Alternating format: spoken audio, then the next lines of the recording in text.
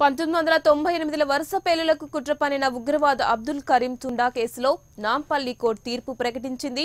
అబ్దుల్ కరీం తుండాని నిర్దోషిగా ప్రకటించింది. ప్రస్తుతం కరీం తుండా ఉత్తరప్రదేశ్ గాజియాబాద్ జైలులో ఉన్నాడు. ఉగ్రవాది కరీం తుండాపై లష్కర్-ఎ-తోయిబా తరపున బాంబులు తయారు చేసినట్లు ఆరోపణలున్నాయి.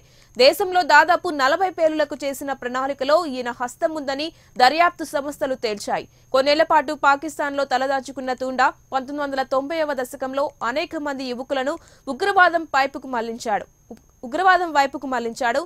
తాంజిమ్ ఇస్లామిక్ ముజాహిద్దీన్ అనే ఉగ్రవాద సంస్థలో తుండా కీలక పాత్ర వహించాడు.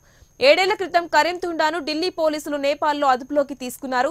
పేలుల ప్రణాళికలో భాగంగా హైదరాబాద్ హుమాయూన్ నగర్ సిసిఎస్ వద్ద టిఫిన్ బాక్సుల్లో బాంబులు అమర్చాడు. సికింద్రాబాద్ రైల్వే స్టేషన్ వద్ద కూడా బాక్సులు బాంబులు అమర్చి పేలులకు యత్నించాడు.